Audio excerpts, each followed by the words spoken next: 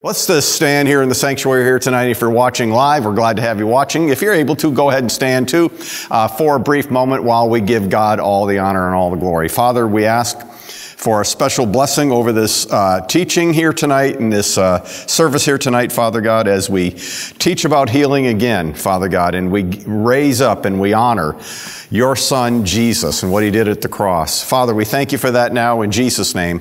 I ask for a blessing upon all those that are here, all those that are watching live, and anyone that peers into this ministry even briefly. Father, we thank you for that now, and not one word would be robbed from anyone here, that I would be speaking and saying what the Holy Spirit wants me to speak and say.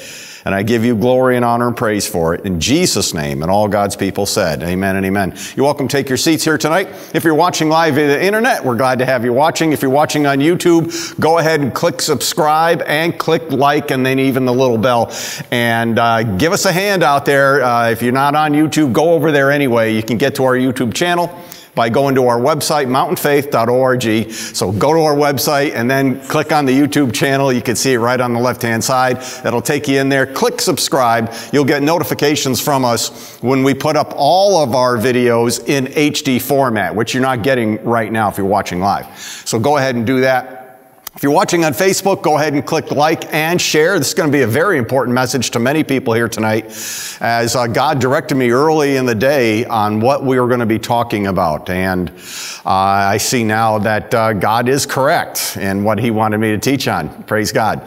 If you're here tonight, or if you're watching live, or if you've been watching us for some period of time, become a regular financial partner with this ministry. It means so much to me personally, and so much I know to the kingdom of God. We do so many things, but it's not just the things that we've already done. It's the things that we want to do. We want to improve our facility. We want to improve our lighting and all the different economies of recording and putting out our broadcast, our television broadcast and our online broadcast. Plus, we just went on television in Montana back in November, just a month and a half ago. And so now we're covering all of Montana. And we want to do more of that. But you make that possible as your faithfulness, as your faithful support. So you can faithfully support us by automatic donations. And if you don't know how to do that, just give us a phone call or write us and we'll call you back and set up an automatic donation. That'll just be an ACH or come off your credit card once a month or once a week, whatever you want to do. You can also give online. There's 4 different ways to give. And if you download our mobile app, you can give that way through our mobile app as well. Why am I bringing this up? Because we're starting out the brand new year, 2022, and I have a vision for this year of the things that we want to get done. Help me and support that vision and support this ministry in doing not only the things that I've already got in mind, but the things that God wants us to do that I haven't even thought of yet. So help us out in that regard. Praise God. Ushers, come on forward here tonight. And Father, we ask for a blessing over every gift and every giver and all those that financially support this ministry. In Jesus' name, amen and amen. Many times, people want to tough it out when they're sick, when they're not feeling good, when things aren't going right in their family, when things aren't going right in their body, in their marriages, or things aren't going right in different areas. They like to tough it out. And particularly when it comes to sickness, people like to tough it out. They like to take enough medication. They want to see the doctor. They'll take a little bit of something at night, maybe to sleep a little bit better. And until it becomes unbearable, until there's a breaking point, if there is a breaking point. Sometimes there's never a breaking point. But the option that we have is in Christianity is we are living a two-dimensional life. We have the one dimension that everyone else knows about, and then we have the second dimension that only Christians, and not all Christians, that only Christians that believe in the power of God know about.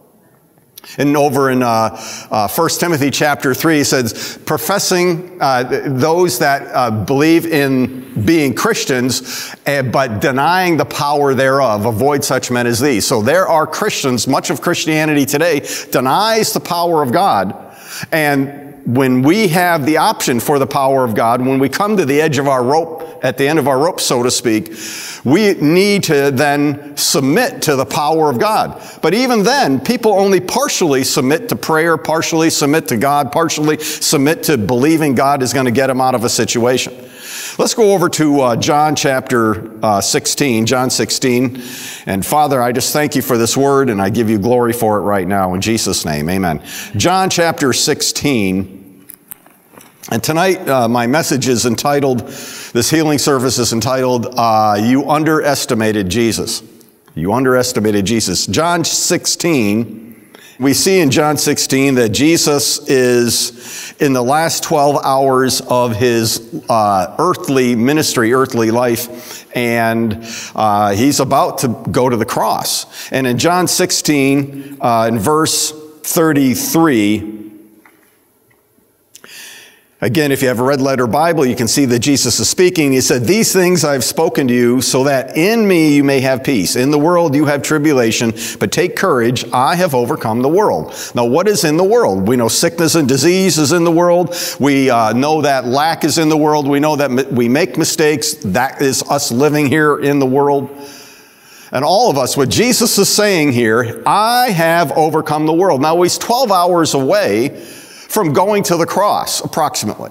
He's 12 hours away from giving up his life, and he knows it, and he's already predicting that he's going to be victorious in his ministry, and he's going to see it right to the end. He's predicting, I have overcome the world. Now, we know at this moment in time that he said that wasn't yet accomplished. We know it today, but it wasn't accomplished when he said this. He was prophesying, I am going to go to the cross, I'm going to do what I need to do, and all the things that no one really understood then were made manifest when he died on the cross. Now, so he's declaring his victory, and I believe that we greatly underestimate, all of us, myself included, every great preacher out there, every great evangelist, we all greatly underestimate what Jesus did at the cross, what happened at the cross. What Jesus did at the cross is he overcame the world. He overcame the world with his blood. He overcame the world by allowing us to be forgiven. He overcame the world by allowing us to enter into heaven.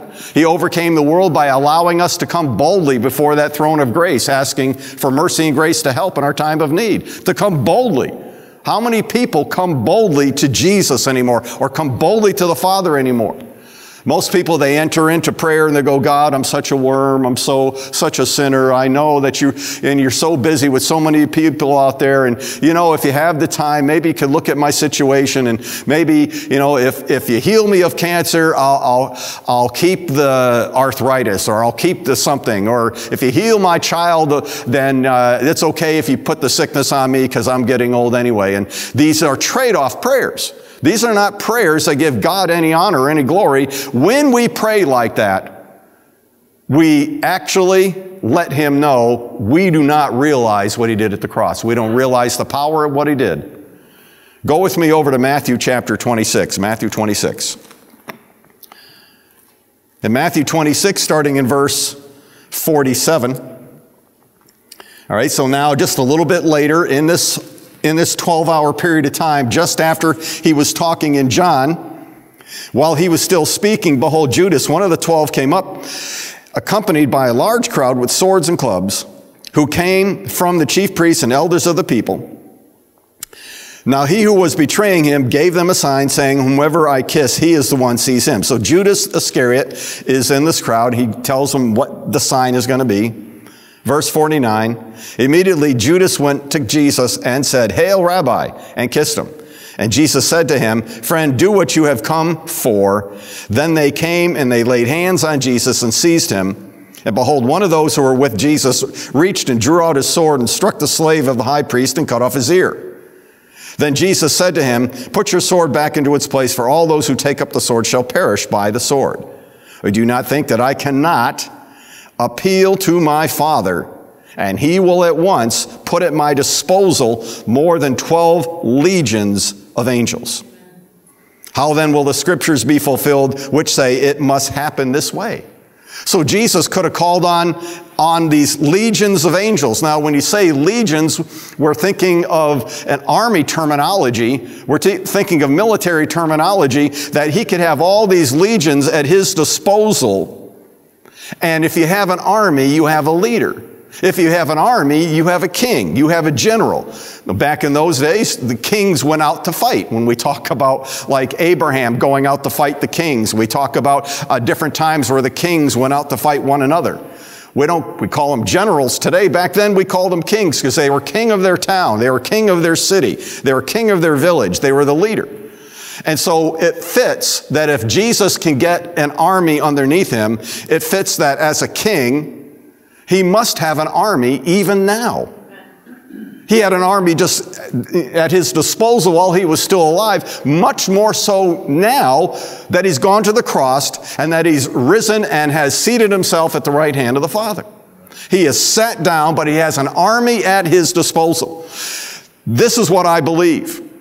People do not understand what Jesus did at the cross, so when it comes to prayer, when it comes to healing, they marginalize themselves in their minds and they say, well, you know, if it really comes to that, I'll call on Jesus. I used to make this joke all the time from the pulpit where people would come up to me and say, you know, Pastor, I think I need prayer. Now, I'm not talking about anyone here tonight because a bunch of people call me for prayer. But I used to make this joke and I would say back to people with a smile on my face, do you think it's come to that? Pastor, could you pray for me? Has it come to that? Has it come to that? Because we so often, we have relied on doctors, we have relied on medicines, we've relied on medications, we've relied on therapy. Nothing wrong with any of these things.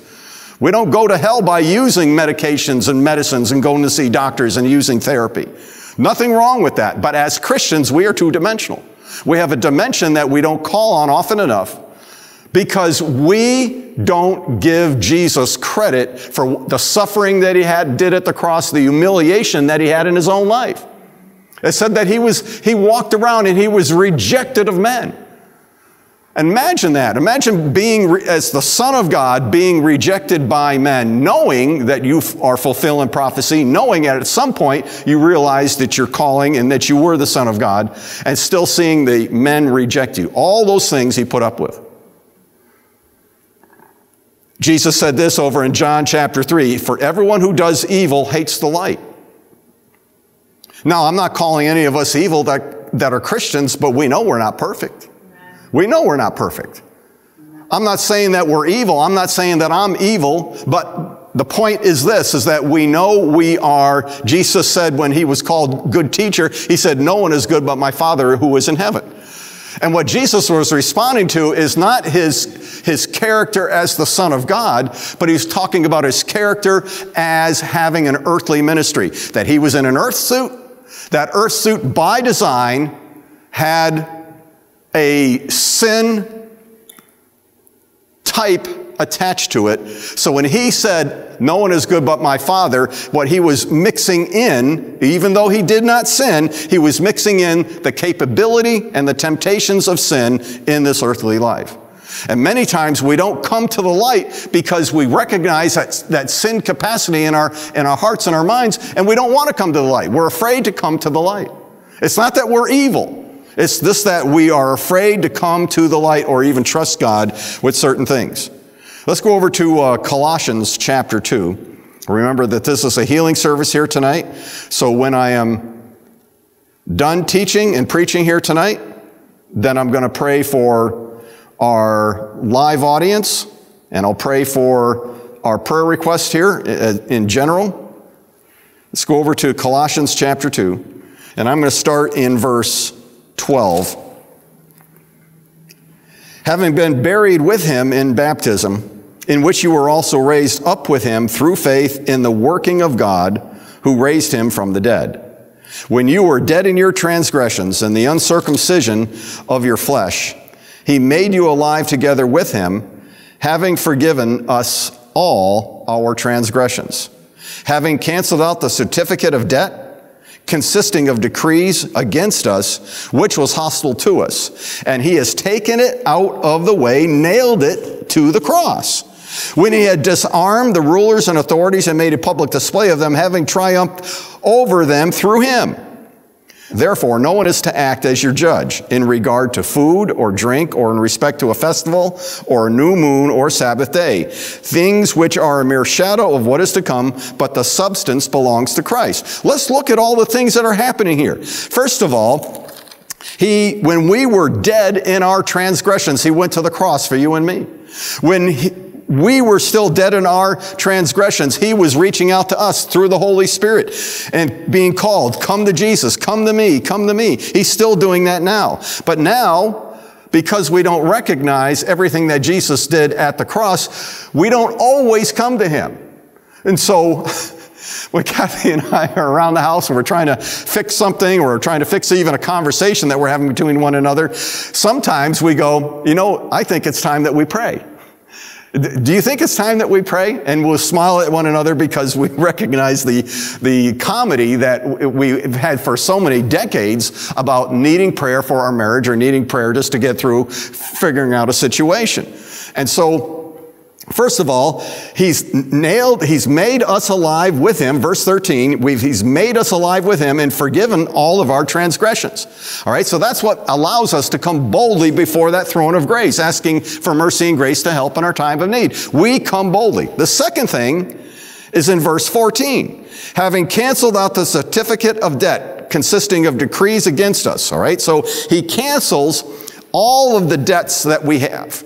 We have been forgiven, and he cancels the debts we have both against each other and against heaven because of the crimes that we've committed, the things that we've done wrong. That was hostile to us, and he has taken it out of the way. How did he do it? He nailed it to the cross. So our sin was literally nailed to the cross.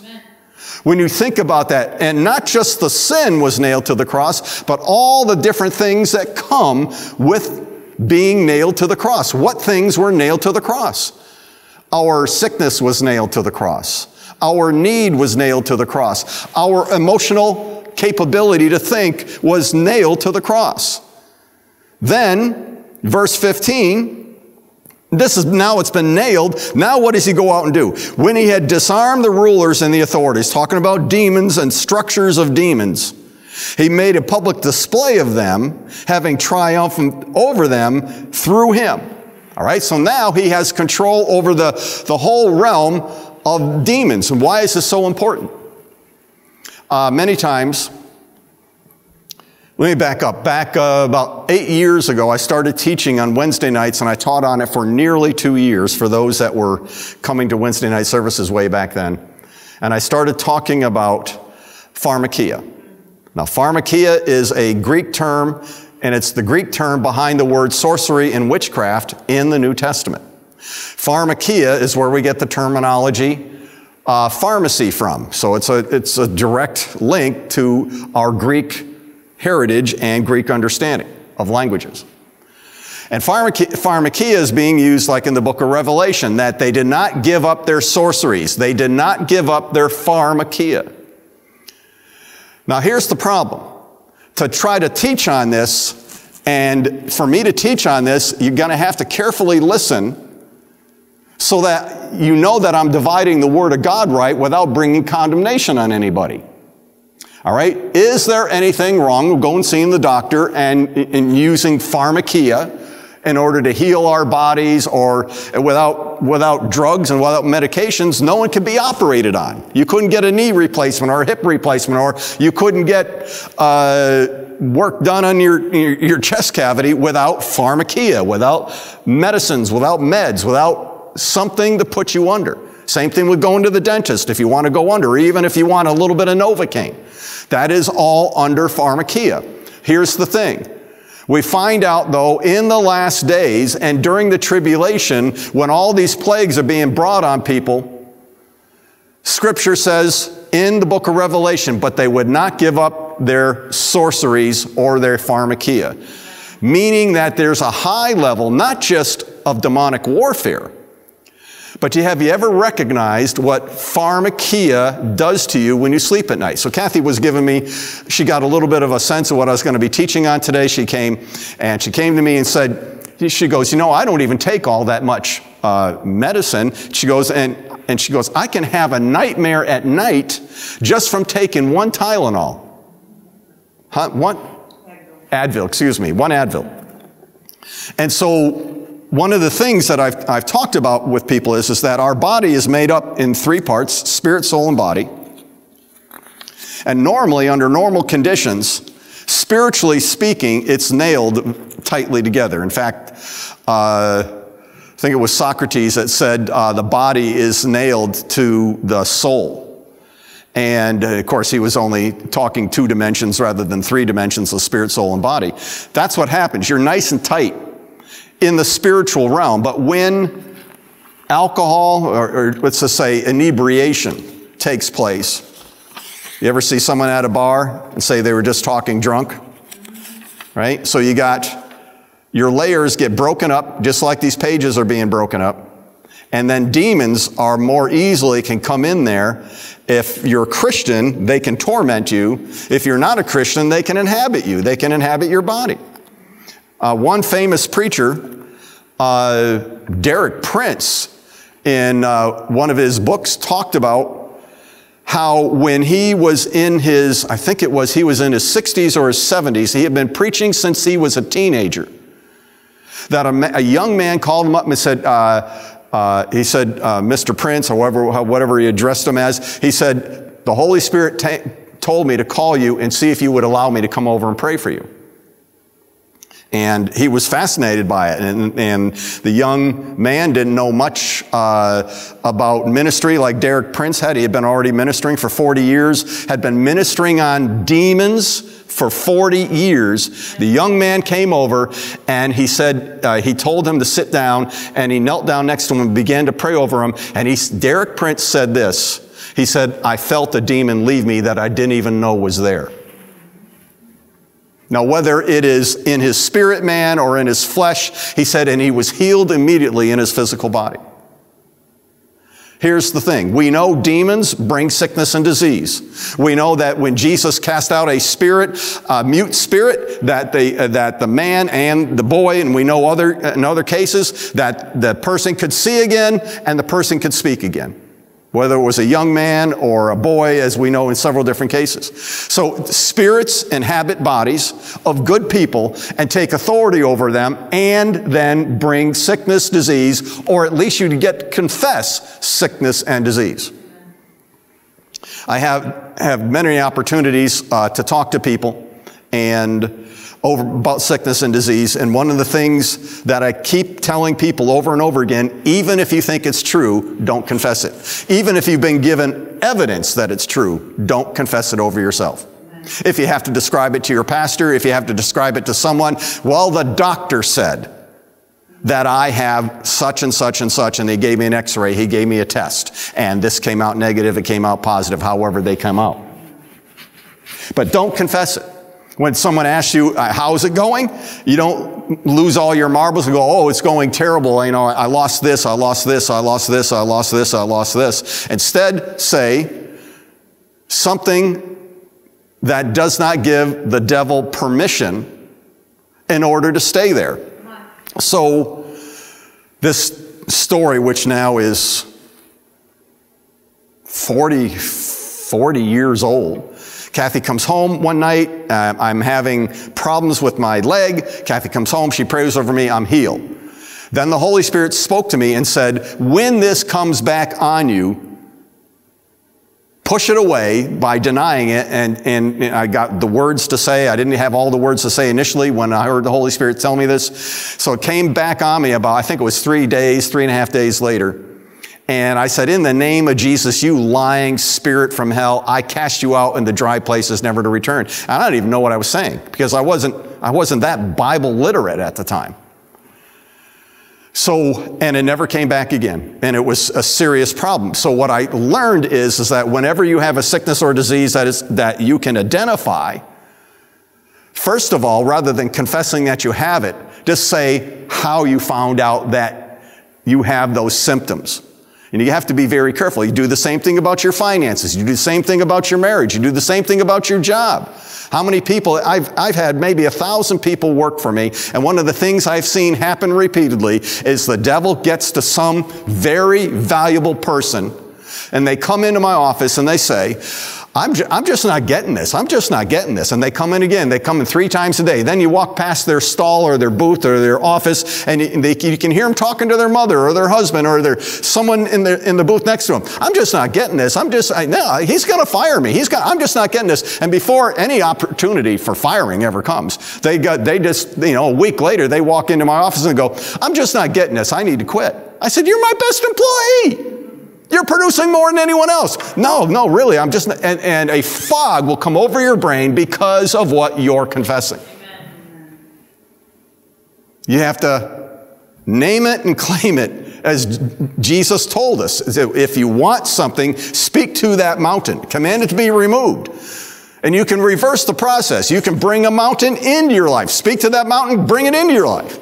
Of course, at that moment in time, demons inhabit those types of responses. And then you've given them permission to now bring situations on you.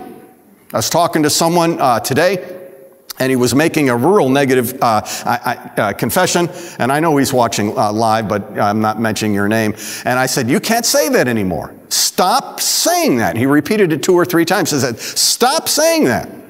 Because the potential for the thing to come to pass to occur. And many times, what do we confess when we are under the weather, tired, hurting, drinking, or on pharmakia? Every single thing that we say is something generally negative. It's not positive. How many people are saying, I'm healed, I'm whole, and speaking in other tongues when they're 3 sheets to the wind? You know what? I know all kinds of pastors that say, Pastor, I stopped drinking when I was 40. I'm 80 now, and I haven't touched a drop. Well, congratulations. But you're on 6 different medications, which is making you insane. We have a family, and I know that the husband and the wife are watching tonight. I know they're not together tonight, but I know they're watching, or I believe they're watching. They came to me back maybe 10 years ago. They came to me and said the husband had back pain and he was on 6 different meds. I said, well, come in for our healing service. They were new to the church, so they came in on the healing service, and I began to pray over them, and he got delivered from needing those medications. Now, whether he went cold turkey that night, and because he just didn't need them, or they drained off of him. His wife told me, I think it was 6 months later, she said, Pastor, I got my husband back. She said when he went on all those meds, which took a period of time because of back pain from lifting heavy objects. He's in an industry where he has to lift heavy things. He said he started getting more back pain, and then the doctors just kept increasing the amount of medications that he was on until he was a different man. In the book of Revelation, in the tribulation, the problem with many people is demons are looking for that separated spirit, soul, and body. What separates that, what's going to be happening in the tribulation is a high use of medicine. Whether it be medicine that is sold illegally, but more importantly, the Antichrist knows that he can control people that are medicated. And I know this because when I go to the prisons and I'm preaching in the prisons, the majority of the men there tell me I'm on heavy medication. Why are you medicated? Oh, because I'm bipolar. Why are you medicated? I have several personalities. Why are you medicated? So medication makes people pliable, but it also makes them susceptible to demonic attack and to demonic possession. So, one of the things that we need to understand is Jesus, verse 15, disarmed the rulers and authorities, making a public display of them, having triumphed over them through him. So how do we know that that's still that thing? Colossians was written some 35 years after Jesus went to the cross. How do we know that that is still continuing today? Because this is 35 years after he went to the cross. How do we know that we can see this today? Whenever you pray for yourself and a miracle occurs. We've had so many miracles occur just this week. Kathy and I were making a long list of all the miracles that happened to us in 2021. It's astounding. And then all the miracles that happened at this church. It's astounding. And that's not even counting people. That's just seeing things happen. It's because we pray. We're not perfect. We know that, but we know he took our sins and nailed them to the cross. And when he nailed them to the cross, he took them out of our way. They are no longer a stumbling block to your prayer. They're no longer a stumbling block to who you are. People say, well, I'm just not a good wife. Who cares? I'm just not a good husband. Who cares? I haven't been really nice to my parents. That does, have you, just by saying it, you've already repented. He's nailed your crimes to the cross. All your sins, every little one, every big one.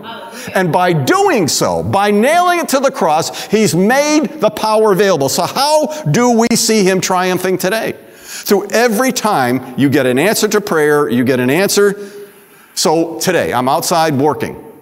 I wanted to put the plow on my truck. And it's snowing out, and it's cold. And all of a sudden, I knocked over my plow. My truck couldn't get at it, so I had to figure out how to lift it. And I'm out there with jacks and everything, trying to get the plow back up in position. And I bend over, and I pulled really hard. And I felt something. And I went right away, in the name of Jesus, you lying. And I started praying over my back immediately.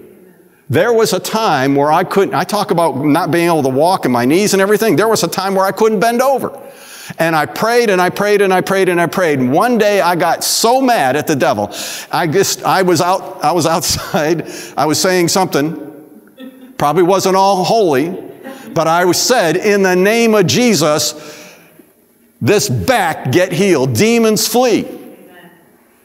And maybe sometimes we need to be mad enough. And I wasn't taking any medications, but too many people today, instead of approaching the pastor, going to see the pastor, or asking the spouse or the children to pray, they just quickly go to the medicine cabinet. It's too easy. Call up the doctor. The doctor doesn't want to fix you. He just wants to medicate you. That's where the money is. And then if he gives you more medication, gets you hooked on the medication and then gives you more medication, you're not just hooked on the medication, you're hooked on the feed that you're giving him. You're feeding him. You're feeding his nurses. You're paying for walls. You're paying for chairs and computers in that facility. Again, there's no crime with going to doctors. There's no crime with using medication. There's no crime in getting healed through the modern medicines of this age. There's no crime in it at all. We talk about different things that have been going on for the last 2 years, and people have come to me and go, well, Pastor, and then they tell me what they did. And I go, okay, that was your decision. I don't hold that against you. I mean, people are acting like, they're damned if they do and they're damned if they don't.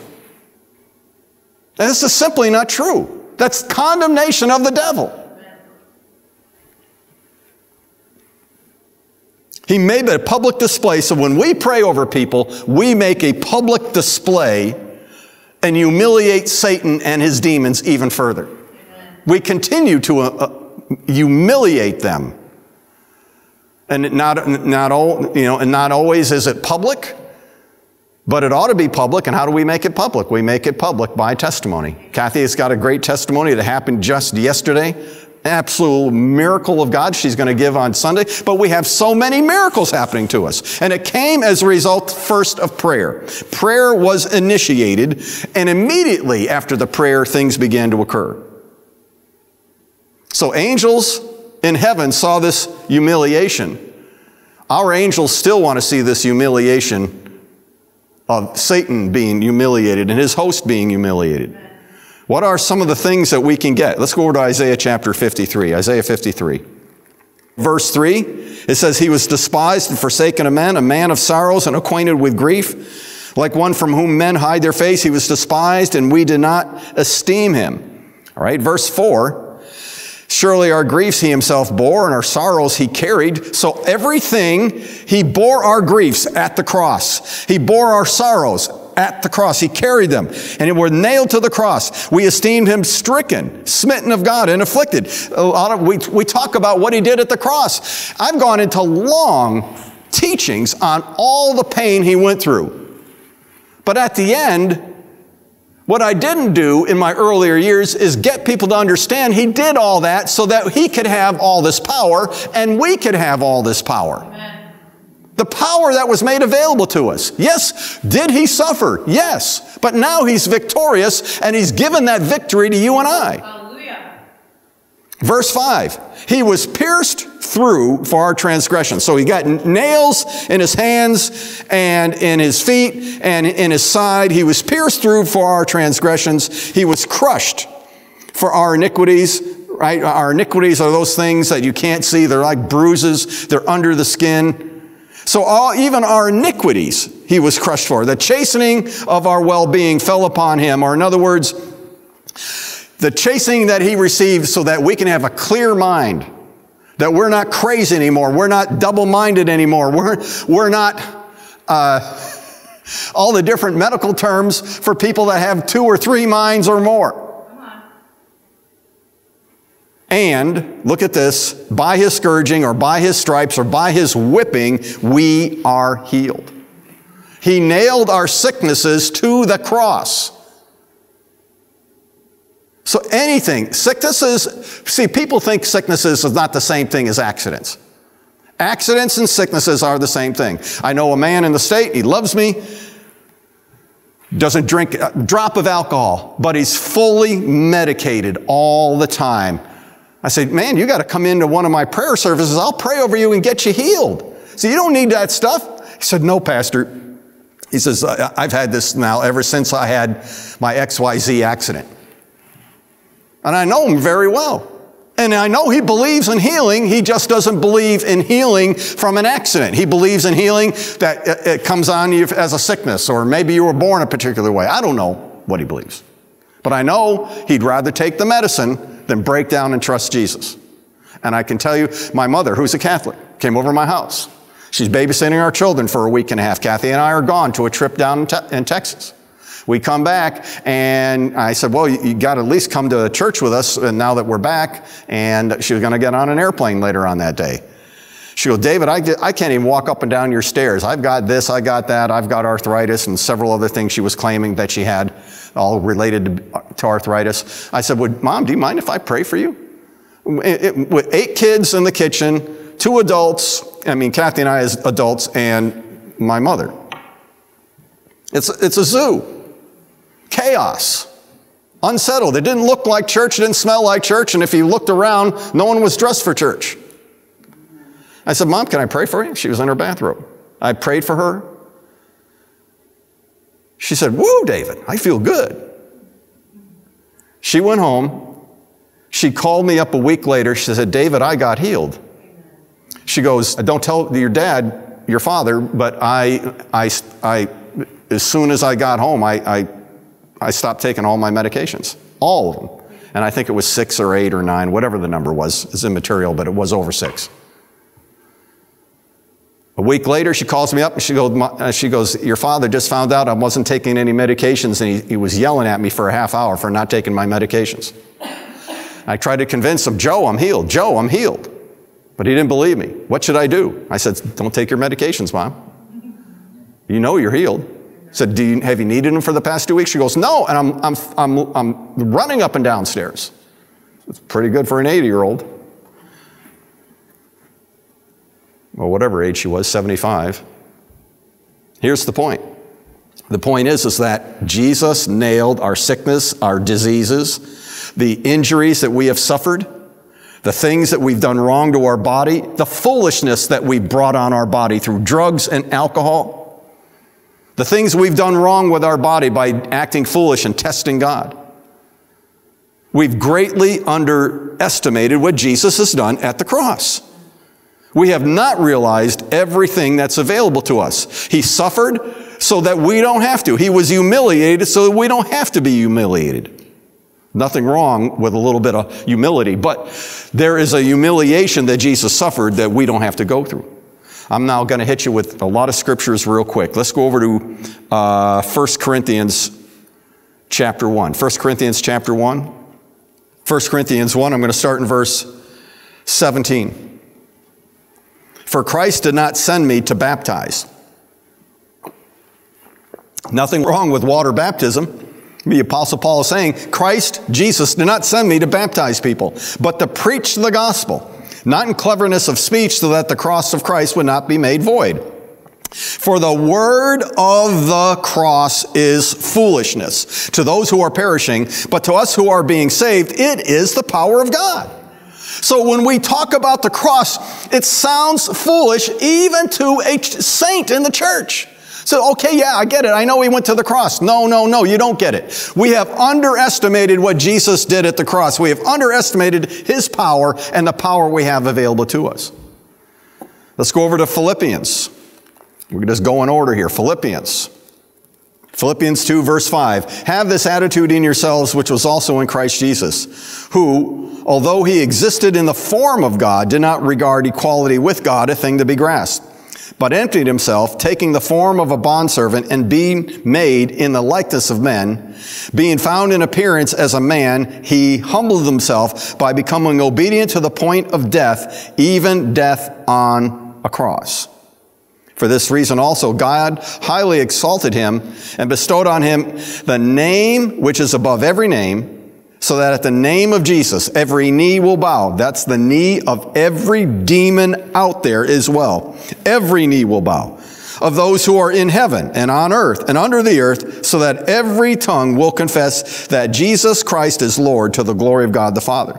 So what are we seeing here? He humbled himself to get to the cross so we would have our sins and our sicknesses nailed to the cross.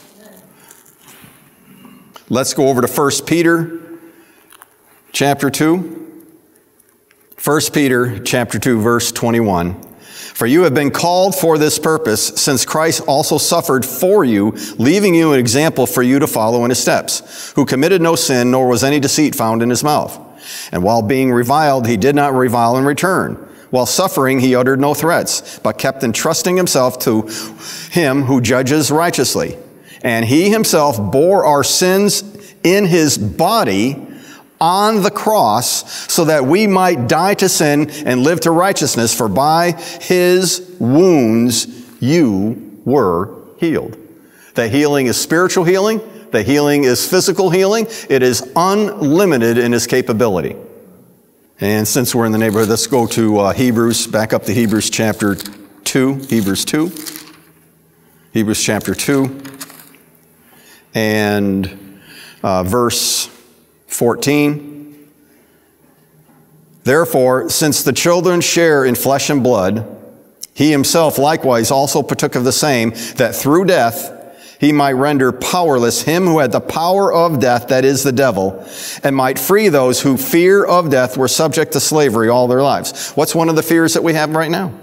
It's a constant fear that I know a lot, I'm going to guess 80 to 90% of the people, of Christians out there deal with. And that is, if they stop taking their medications, something terrible is going to happen to them. That's something bad. I'm not a doctor. I'm not going to tell anyone to stop taking your medications and that thus saith the Lord, I heard from God, you're supposed to stop. If you don't have the faith for it, you need to keep on taking them. But I believe that some of you are going to hear this message here tonight, and your faith is going to well up in you, and you're going to believe God, and God's going to speak to you. The Holy Spirit will speak to you and say, you can drop that stuff off. Amen. Medications make people insane. Medications take good people and change them into other people. Amen. I've seen it happen over and over again. I've seen it. When I say over and over again, that's not even the right terminology for me to use. I've seen it happen maybe to certainly hundreds, but maybe 1,000 or thousands of people. And it's going to be happening in the tribulation, that people will not be able to think clearly, they won't be able to think rationally, and demon possession will be wholesale problems. finally, I'm going to close it here in 1 Corinthians chapter 15. 1 Corinthians 15, verse 55. O death, where is your victory? O death, where is your sting? The sting of death is sin, and the power of sin is the law. But thanks be to God who gives us the victory through our Lord Jesus Christ. Therefore, my beloved brethren, be steadfast, immovable, always abounding in the work of the Lord, knowing that your toil is not in vain in the Lord.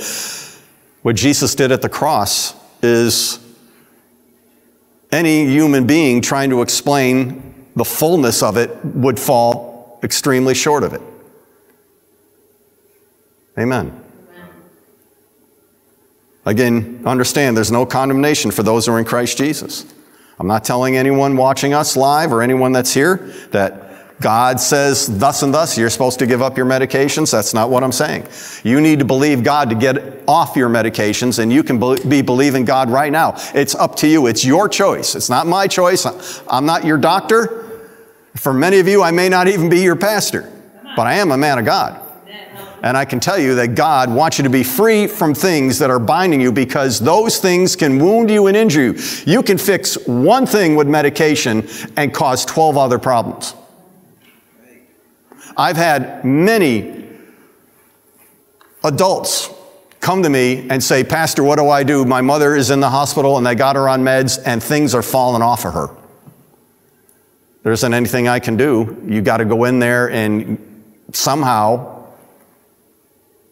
get things right, because one medication causes more problems. You know all the commercials they have? They say this will heal this, this, this, and this, but it'll cause, and then they talk really, really fast because they're required to by law, of the 25 things that it could cause happen to you. You could lose your hair, lose your head, lose your hands, lose your arms. You might lose your life. You might lose your body.